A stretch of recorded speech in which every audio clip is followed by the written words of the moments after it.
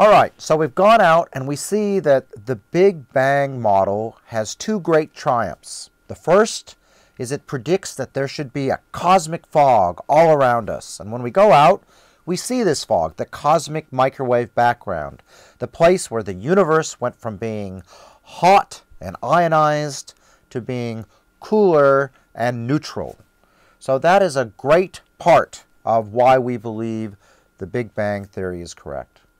But the other thing that the Big Bang theory predicts is that the universe acts as a giant nuclear reactor when it's very young, when it's a few hundred seconds old. And it goes and predicts that there should be 25% of the universe should be helium, there should be trace amounts of deuterium and lithium. And we go out, and when we look in stars and we look in places, very primitive places in the universe, we once again see that the theory predicts what we see. So it's looking pretty good to me. But that still leaves us with the biggest problem of the all, which is, why did the Big Bang happen in the first place? Why did the whole kit and caboodle start? Who pressed the big red button? And there's a real problem with this, because we have two great theories of 20th century physics. We have quantum mechanics, which deals with small things, and we have relativity, which deals with massive things. Normally you never need both. If you're going to deal with where Jupiter is tomorrow, you use relativity. If you're going to deal with a silicon chip, you use quantum mechanics. But there are two situations where you need both, where you have something that's both very massive and very small. One is the Big Bang, whole universe, no size. The second is actually black holes, not quite as big, but still very high densities. And the trouble is these two theories don't match. They have quite different mathematical underpinnings. They're like oil and water, they just don't go together. We know that when we go back to the very, very early universe, there can't be a true representation. Quantum mechanics gives you different answers from relativity, and they both make no sense.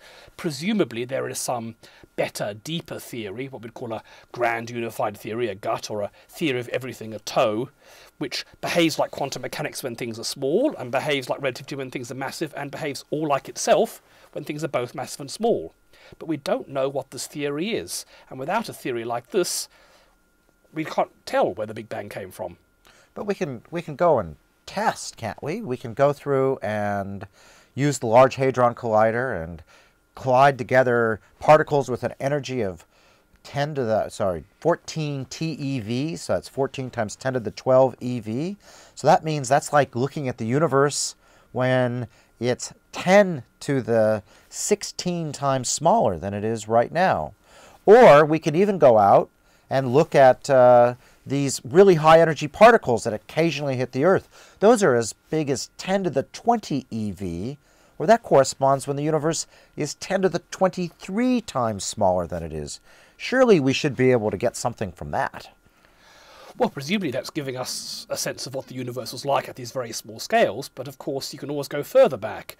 So if we can look at how these violent cosmic rays behave, that gives us some idea of what matter behaves at when it was 10 to the 23 times smaller than now, but when it was 10 to the 24, 10 to the 25, 10 to the 30, 10 to the 40, 10 to the 100.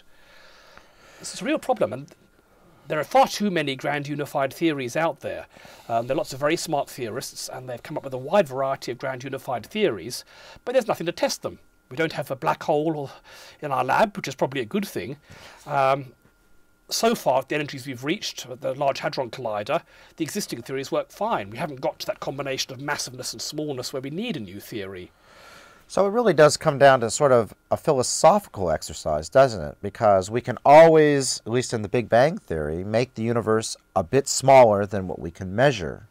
And so we really do have this quandary, is how are we ever going to figure out how the Big Bang started? Because we can always push things to a point where our physics that we understand here on Earth breaks. And so I have to admit, to me, it's hard to say never, but it's hard to imagine how we're ever going to solve how the universe was created. Because even if we do figure out how, what happened at the Big Bang, then what were the conditions that allowed the Big Bang to happen? Clearly something had to be existing. There had to be physical laws, and what allowed those to exist?